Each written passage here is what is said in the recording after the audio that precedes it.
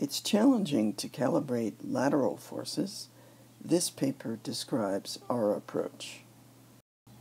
By consideration of the coordinate systems of the scanner, cantilever, and sample, as well as the forces acting on the tip, we come up with an expression for the average lateral force that is proportional to the load times the tangent of the angle in the fast scan direction.